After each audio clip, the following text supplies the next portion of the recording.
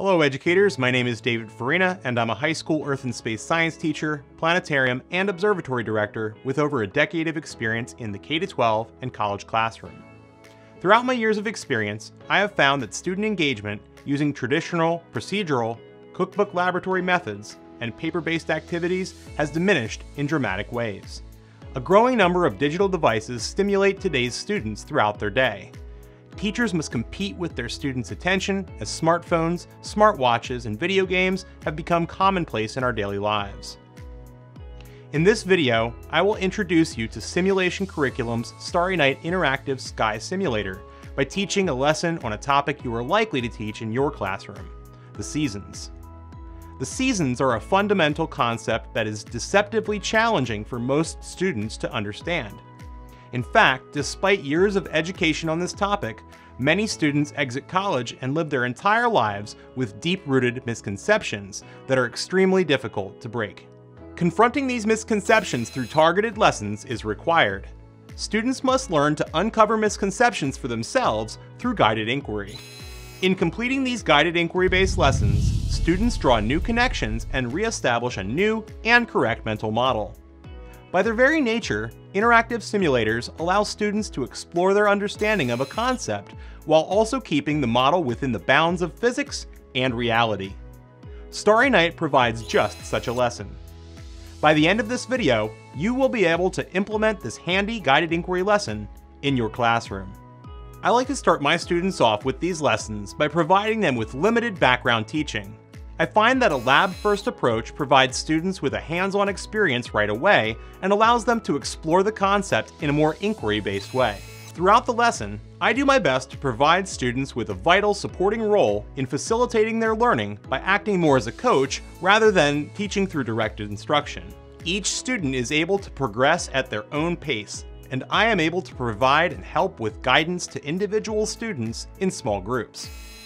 I suggest that all students participate in the lab's hands-on experience, but encourage small groups to join with each other to provide a layer of additional peer support. Groups work out the questions first and ask for help if they disagree or if they question the lab's instructions or results. Before I allow students to get started for the first time, I spend a few minutes going over the basics of using the Starry Night software and how to get the most out of the Starry Night guided learning experience.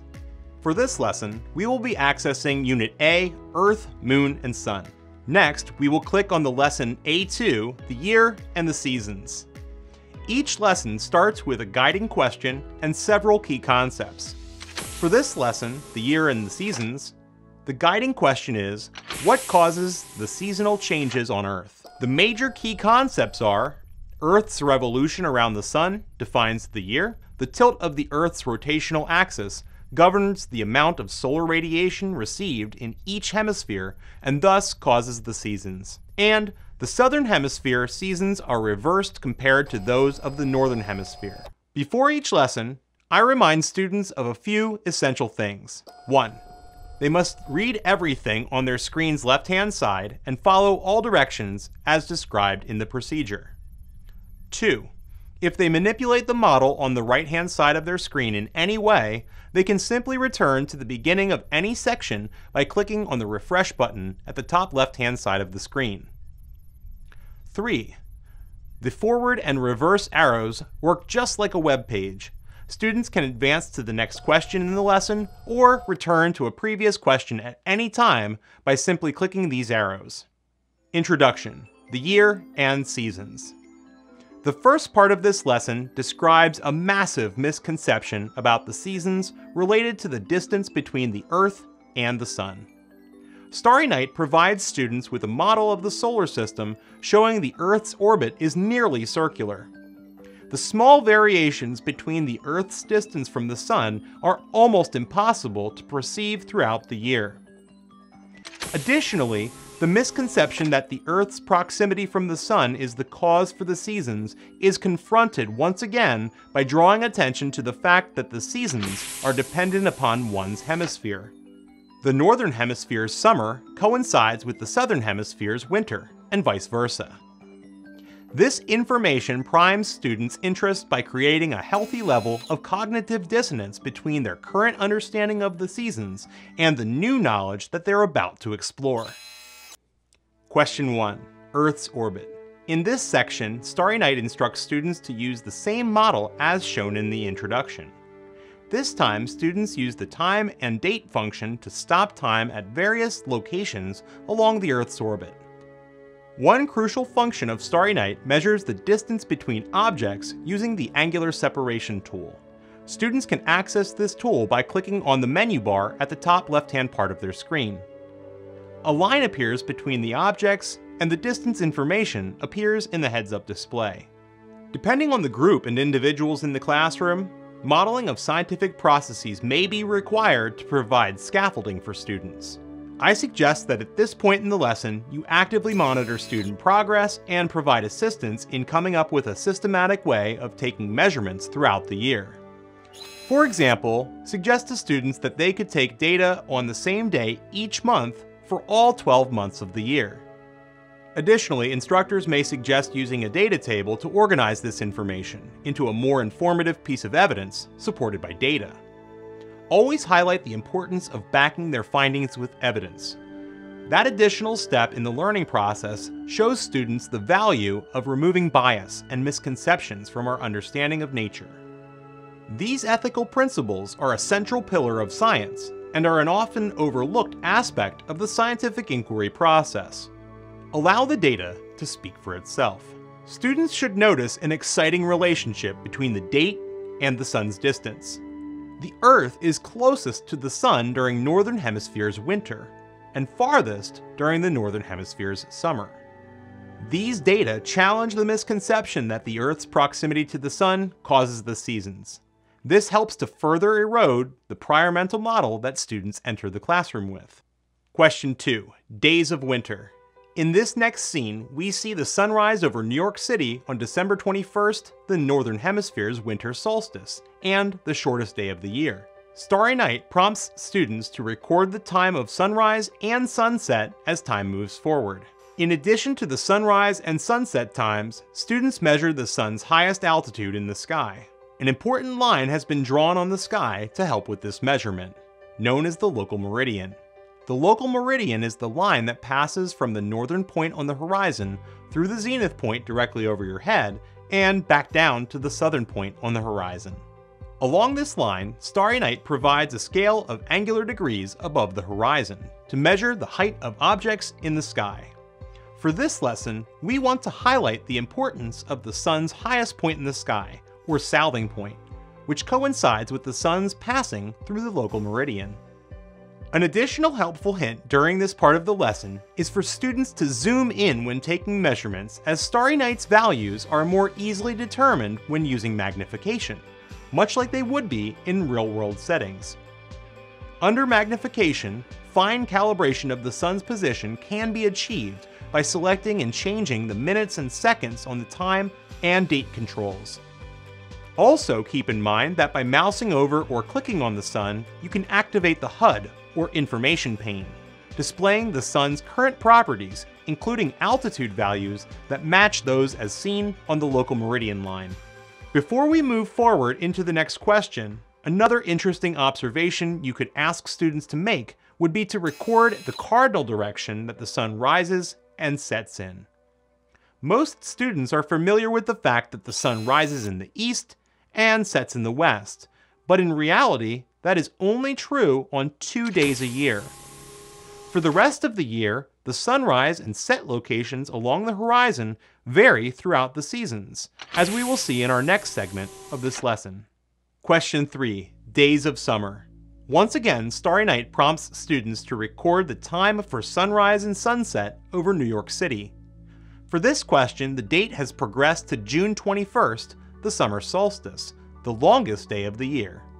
Again, I feel it is important to ask students to record the cardinal direction that the sun rises and sets in, and record the sun's altitude using the zoom-in method described in question 2. Students should compare data they collect in question 3, the summer solstice, with the data they collected from question 2, the winter solstice.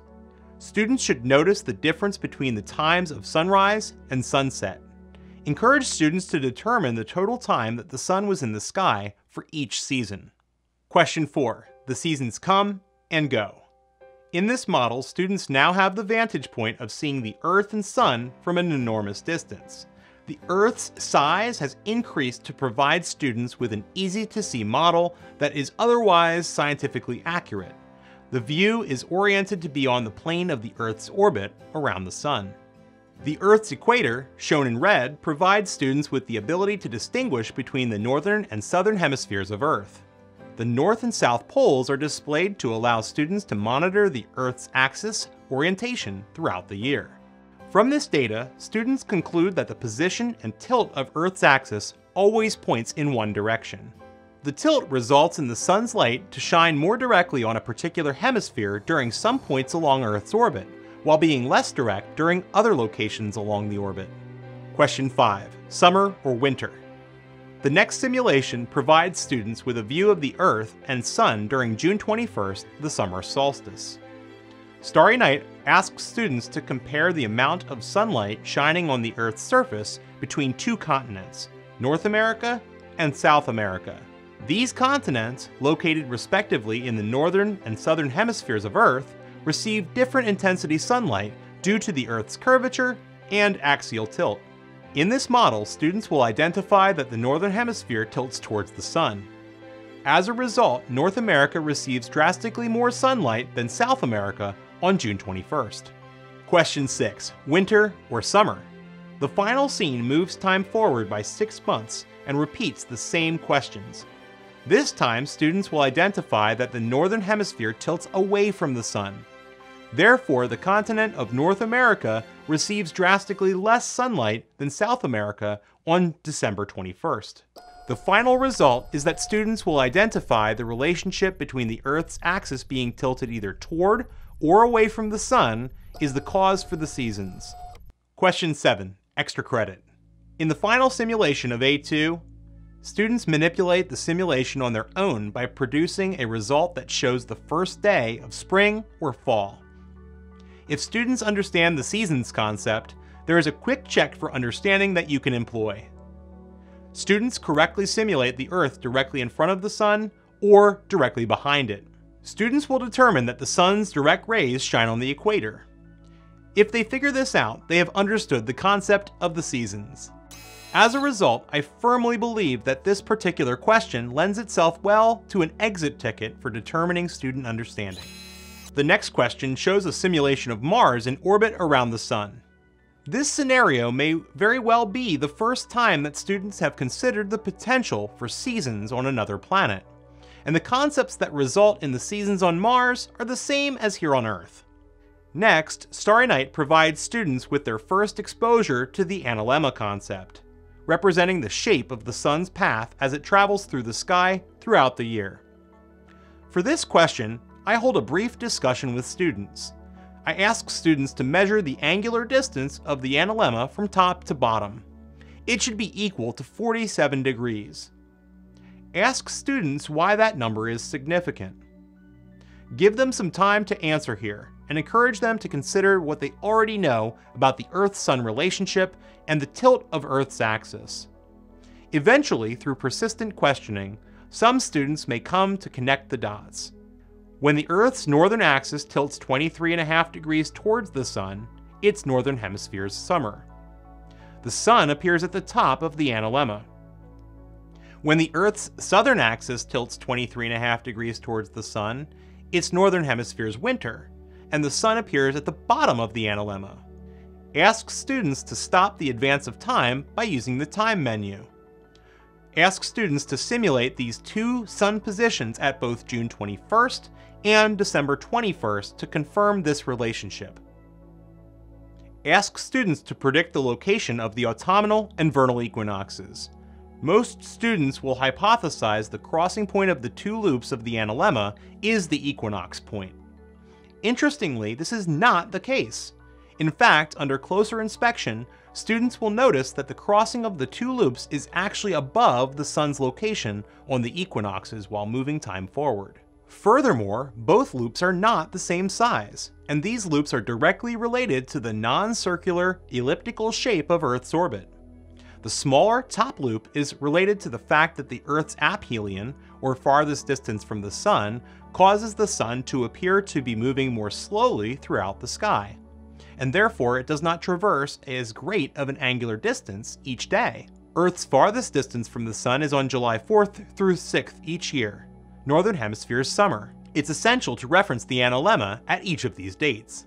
The larger loop at the bottom is caused by the Sun's moving more rapidly in angular distance across the sky, as the Earth-Sun distance decreases as we move towards Northern Hemisphere winter, which coincides with the timing of Earth's perihelion, the closest proximity to the Sun, on January 2nd through 4th. Encourage students to go further through exploration.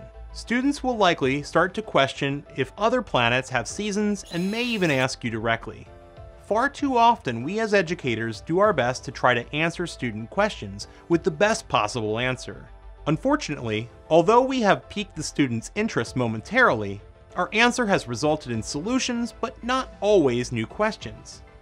I have an alternative way to approach student questions while working within Starry Night. This has resulted in some of the best learning outcomes in my students over the last decade. When my students ask me questions like this, I generally don't answer them directly. Instead, I encourage them to leverage their newfound ability to operate Starry Night software and find out for themselves. I often give learners a simulation challenge and provide them with a basic idea of what they need to simulate to answer their questions. Asking students to use the software to discover new things provides an excellent opportunity to explore and requires higher order thinking and learning. The answers to their investigation into the seasons will likely result in more questions. Their ability to use Starry Night as their own personal universe to manipulate and measure is by definition the pinnacle of the scientific inquiry process.